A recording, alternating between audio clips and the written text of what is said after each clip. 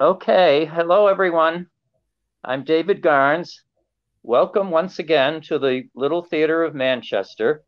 As I said in our earlier play conversation last week, I'm literally at home, of course, during this pandemic period, as is my guest, Linda Ferreira.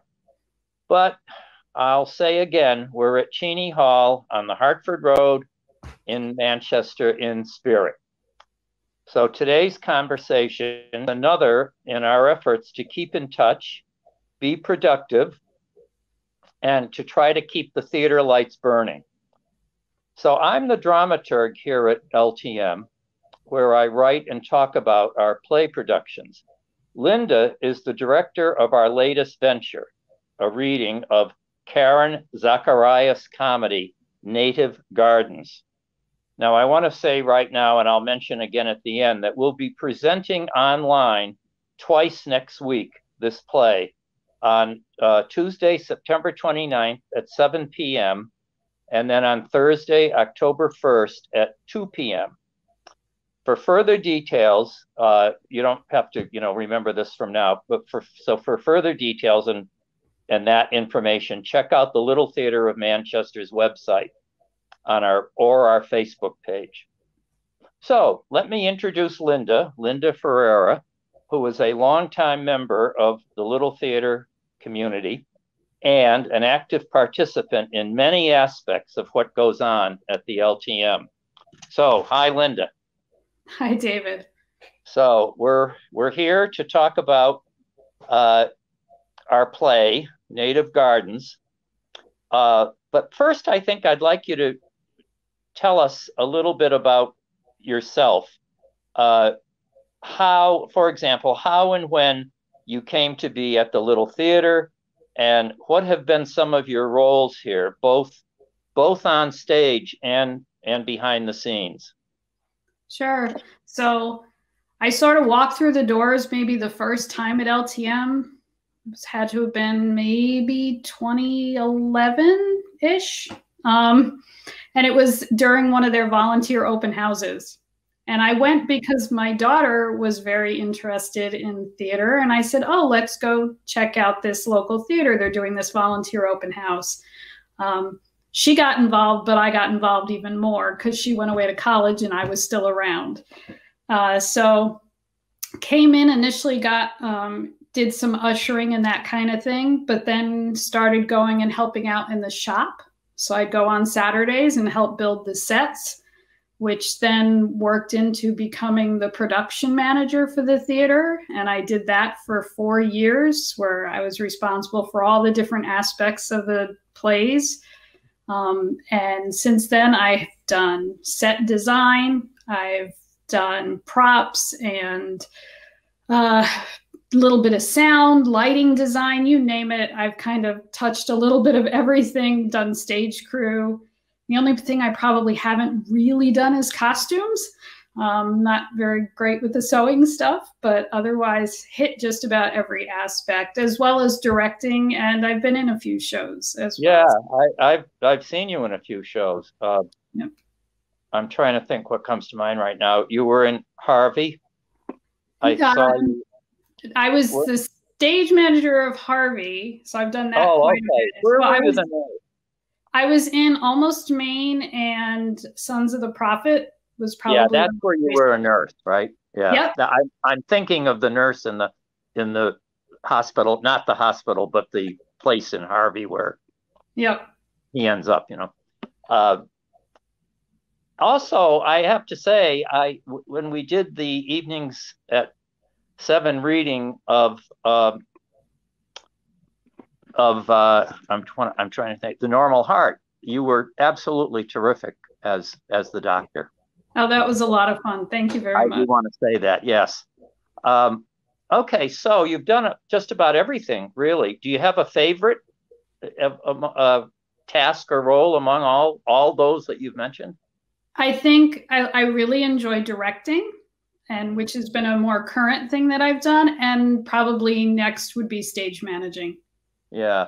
Really like being involved. Do you have a specific, what appeals to you about directing? I think it's interesting because, you know, if you have your choice of a whole bunch of things and you kind of can quite easily say, but this is my favorite, there probably are some specific reason. Yeah, I think one of the reasons that I like both directing and stage managing is you were involved in everything, you know, and so you see the entire production beginning to the end, from the auditions to it going up on stage, and you're involved in everything.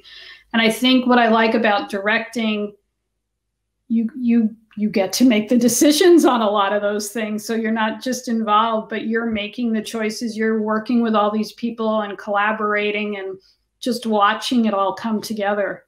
Yeah, it's just so much fun. So let's get into talking about Native Gardens that's coming up next week. This is a comedy that has had quite a few regional productions. I did a little research and I was surprised. I mean, it's quite established and has been produced. In fact, Zacarías ended up being named one of the most frequently produced directors, kind of the newer directors in the country. And I think a lot of it was because of the several productions of this particular play. I was surprised about that. I know that Trinity Rep in Providence did it not too long ago, I think. And I believe it was on the Ivoryton Playhouse's schedule when the pandemic hit. I think it was supposed to play in maybe April or May, but of course it didn't. And we all know about that all over the state, the country, and the world. As I mentioned, this play is written by Karen Zacarías. And I did say how produced she is. I really didn't recognize the names of her other plays, but I was impressed by the fact that she, you know, imagine one of the top 10 directors in terms of productions. She's also, and this I was impressed with too, she's had an association with the famed Arena Stage in Washington, D.C. And she's one of a number of Latinx women who are having an impact on the current theater scene. And that's reflected, I would say, definitely in this play in terms of at least one of the characters. So tell us a bit about the show, like how did your directing of the play come to pass? Sure. So the play itself takes place in Washington, D.C. So I imagine that the playwright sort of drew on her experience there. So it's in Washington, D.C., in a neighborhood where you have an older couple who's been there a while. They're established. They've lived in their house for quite some time. Their son is like 40 and has moved out. And then you have a younger couple who have just moved in next door. And the play really centers around the fact that between their two backyards is a fence. And it's a fence that the younger couple would like to replace because it's kind of falling apart and doesn't look very nice. And a dispute arises over this fence in the backyard. So a lot of fun. It's very current day. So it's really about conversations that you can totally imagine happening with anybody. So, and I came to direct this. I was originally supposed to do an Evenings at 7 show, and it was slated for the fall time slot, but it needed a cast of over 20 people. Oh. And it was a very physical comedy that just was not going to work in sort of this virtual environment. There's no way we could put 20 plus boxes on a screen and have people know what was going on. So I looked into another show to replace that. And I had seen Native Gardens at another local theater. And I was like, I really enjoyed the play. And I thought that would be a really good story to be able to do virtually. It doesn't have quite, the physical comedy. There is some of it, and we do our best with that, but it really is a story that can be told through its words. So it just really had an appeal for that. Yeah. So you would describe the play basically as a comedy, although I sense, because of what I read. I haven't seen this reading because this is all happening kind of fast. But I sense from what I read, what I found out about it, that it also touches on some significant things that might be kind of topical as well. Am I right about that? It absolutely does. It touches on topics of privilege and race and all sorts of things like that, which is very, very topical today, it's kind of interesting how even when I saw it, it's definitely things from today, but even more so with more current events that have happened. So it's very topical, but one of the nice things is it was written to do it with some humor. So yeah, there are issues there, and you see them, and it's things people say, things people do, but it is done with a touch of humor, and some of the lines are great. They just, you can't help but laugh. Yeah. Although I saw several excerpts from other productions on YouTube, and I thought it was pretty funny. And yeah. I might not have gathered that there was a little bit more going on had I just looked at the excerpts, because I think they probably picked the excerpts to have some, like immediate laughs, that you'd have an immediate reaction and maybe would want to see it because of that. So you mentioned the two couples. My sense is that the two couples, their ages, their situations in life, their ethnic backgrounds, at least in the case of one of them, are deliberately, they're different from each other. And could you want to say a little bit about that, or is that we don't want to give too much away about the play, but how much does that play into it, do you think? Oh, very much. So the older couple that's established, they are your older traditional white couple, and that's what they are meant to be. And that's kind of even in anything that you would read online about the story. The younger couple that has moved in next door are both of a Latinx background. So the one, so the husband is too, huh? Yeah. Okay. The husband is from Chile. Sorry. Chile. So he's Chilean, and the wife is American, but has an appearance to be, from a Latino background. Yeah. So, yeah. And is very, very much part of the show, the fact that these two couples are very different. And that's where a lot of the entitlement, privilege, and those things come into play. So again, very, very topical for today. When I was doing my very slight research on this, a play that crossed my mind, but I'm thinking, except for the basic premise, it probably isn't that much similar to it. But we did, as a reading, God of Carnage at one point a couple of years ago. Do you remember when we did that? It was about the two couples who get together because there's been a altercation between their two children, and it starts out as a kind of pleasant thing, and then the tone decidedly changes. I don't think that this play probably goes nearly as far in terms of the really kind of ugly drama that occurs in God of Carnage, but it's an interesting premise when you have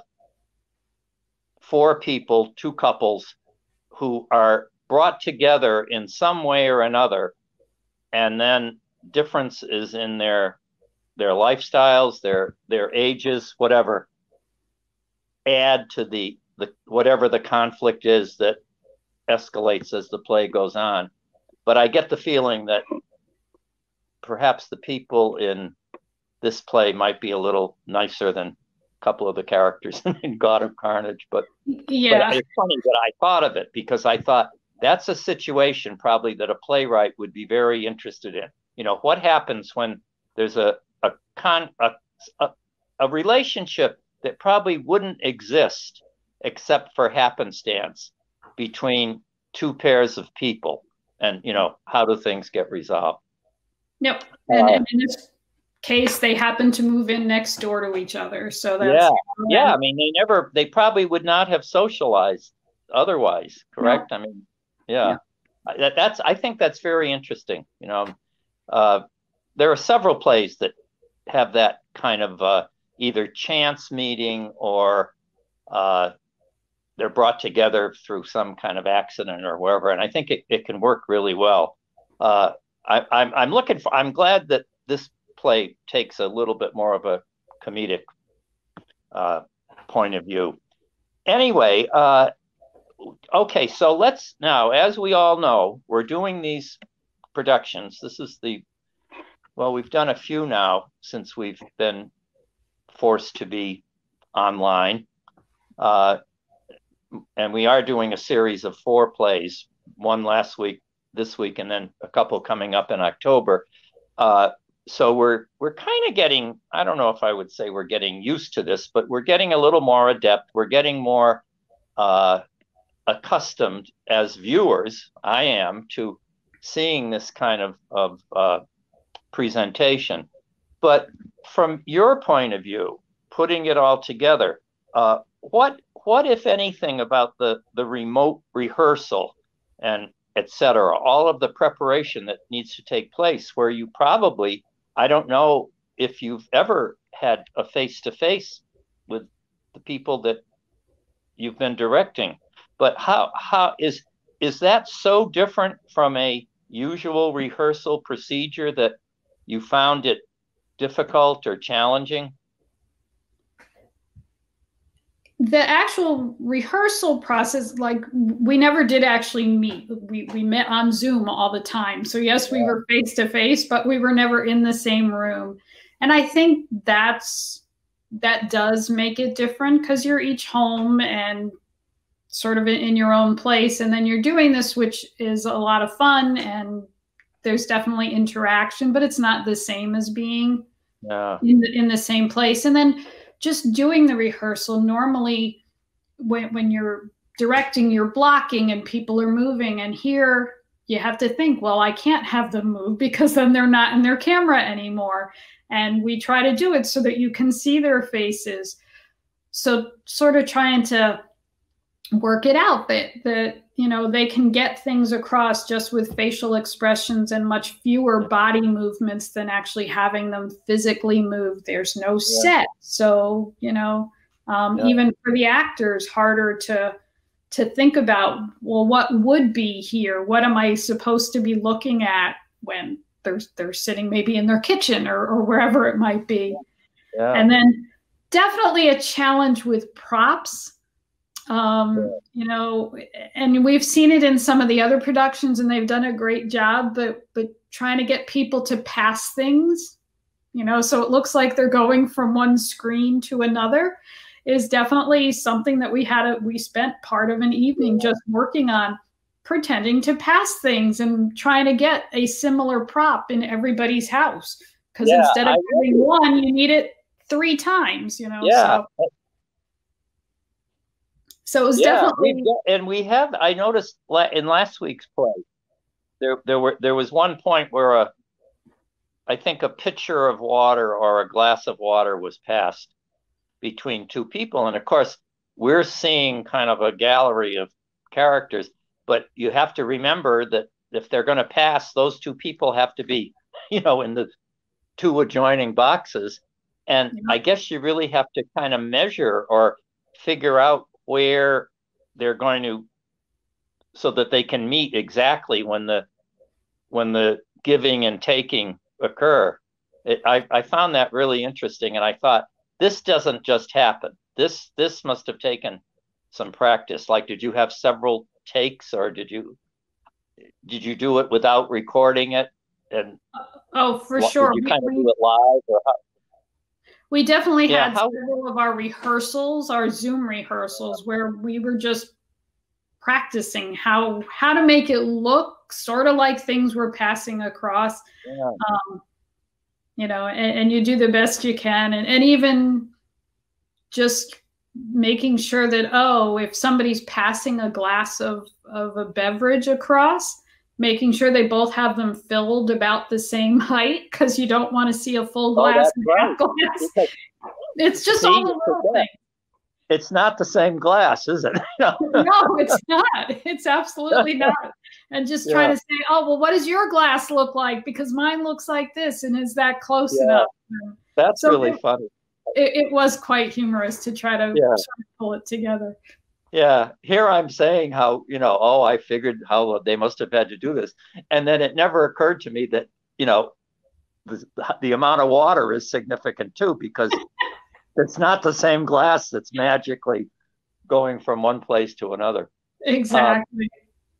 That's very interesting. I find this whole new world, although I guess, we've seen things that are online, but not quite like this, and certainly not as many things as I've seen, all together since March with other theaters, or even interviews with people where they normally would be sitting talking together, and it's just different.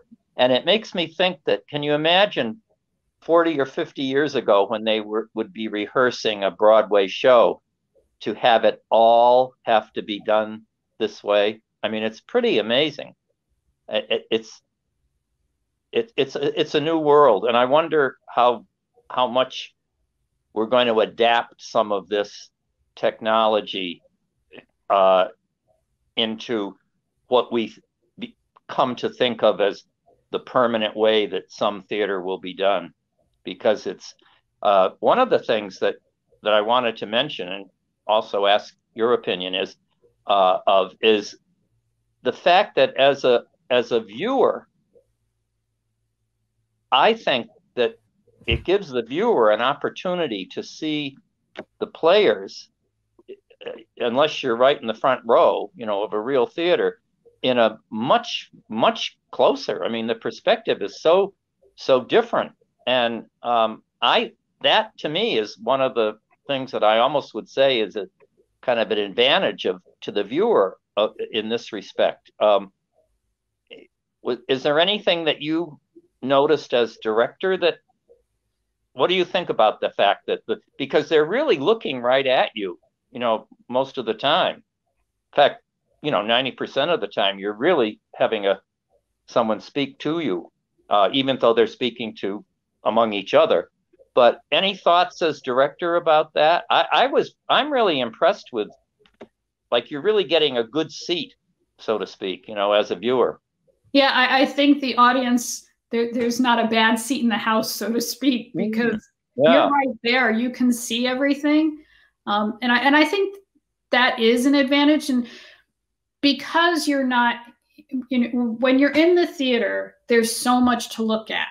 There's a set, there's costumes, there's so many things that can have you, distract you, let's say, from what's going on. Here, you're really just focused on those people on your screen and what they're saying and the story they're telling. So I think that's a really nice advantage, is that you're really getting to tell that story without a lot of the other stuff around it.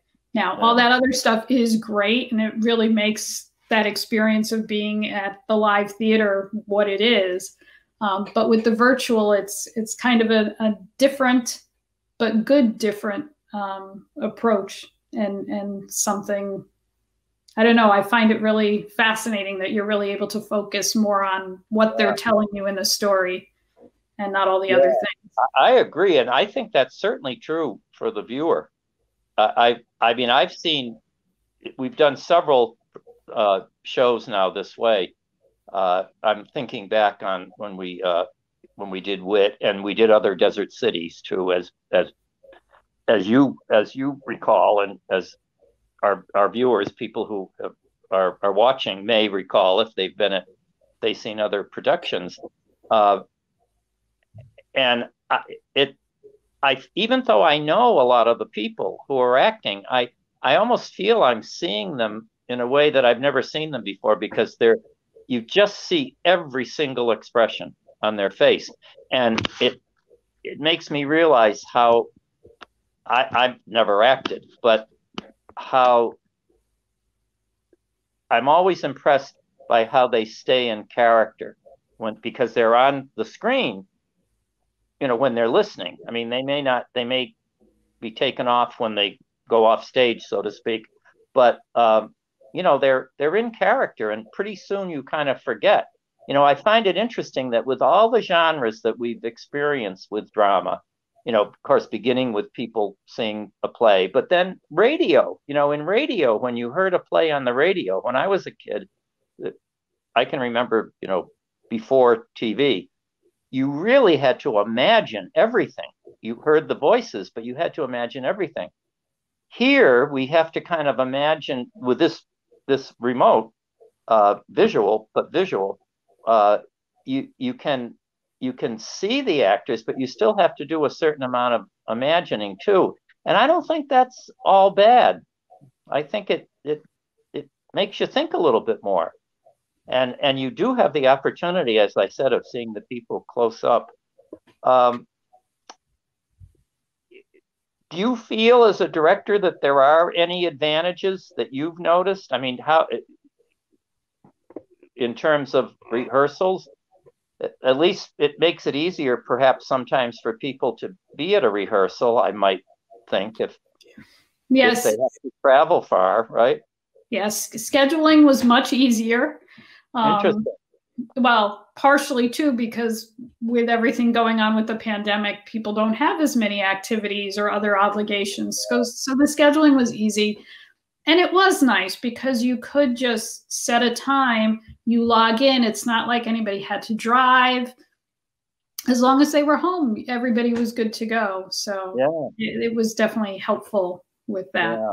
And I guess with your phone, if you use a phone, it would be easy enough to, or a tablet where you can get Wi-Fi. You could, you know, if you're still at the office, you could just stay and do it. I mean, it's quite, as I said, it's a different world. I've as I said, I've seen several excerpts of this show from productions that were on stage. I was going to say real productions, but I don't want to, that sort of demeans the remote productions. So let's just say in-person productions. And I've been impressed by the different sets that have been created for this show. And the set, if I were a set designer and the director or whoever is, you know, planning the whole production, I would think this would be a very interesting play to do the set, because they have to tell us a little bit about how you would imagine the set. I've seen it so that it's quite clear. You can tell the difference between what's on one side of the property and what's on the other. And then the set in the views that I looked at, in a way, some of the set becomes the barrier. I mean, the dividing line. So do you find it, how conscious were you of the fact that there was really no way to depict this division, this set, where one side is traditional flowers, the other side is not, and then the division itself becomes kind of a sort of a no man's land, you know, that's being disputed. I'm wondering how did you feel that was a disadvantage to have to be working without a set in this particular play? Yes and no. I mean, I think the play still has a lot to say with or without the set. I mean, the whole dispute is over this fence between the two backyards. So certainly an important part of the story. We are going to try to do something a little bit fun with the video and stuff to try to help give some of that to the audience that they wouldn't otherwise.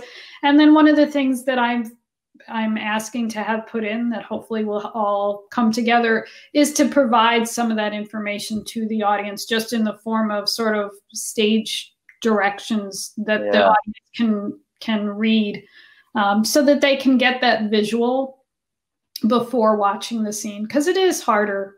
Obviously everybody's in their home and we're not on the set with the two backyards. So I'm trying to do things to help sort of get the image to the audience. Yeah, because the traditional, as they called it, the traditional English garden, and I read some of the stage directions in a abbreviated version, and some of the sets I saw had really gone to town with that concept, Yep. So let me see. I know what I wanted to ask you. Now, when you became the director then of this, how did the cast get assembled? Did you have particular people in mind, or when we are doing these productions, what kind of casting procedure is followed? Yeah, so for this time, I picked people that I had worked with before. We were doing this pretty rapidly of a change from going from the original show that I was going to do for evenings at 7, where I wanted to have auditions and all these people and get all sorts of new people involved. And we were trying to do this pretty rapidly. So I did pick people that I'd worked with before. Now, the two couples, each couple knew each other already, but the two couples had never met, which was kind of fun. It's similar to in the show with the new couple. Yeah. So that was kind of nice that they hadn't actually ever worked with each other before. Yeah. I think I only know one of the players, one of the four, fairly well.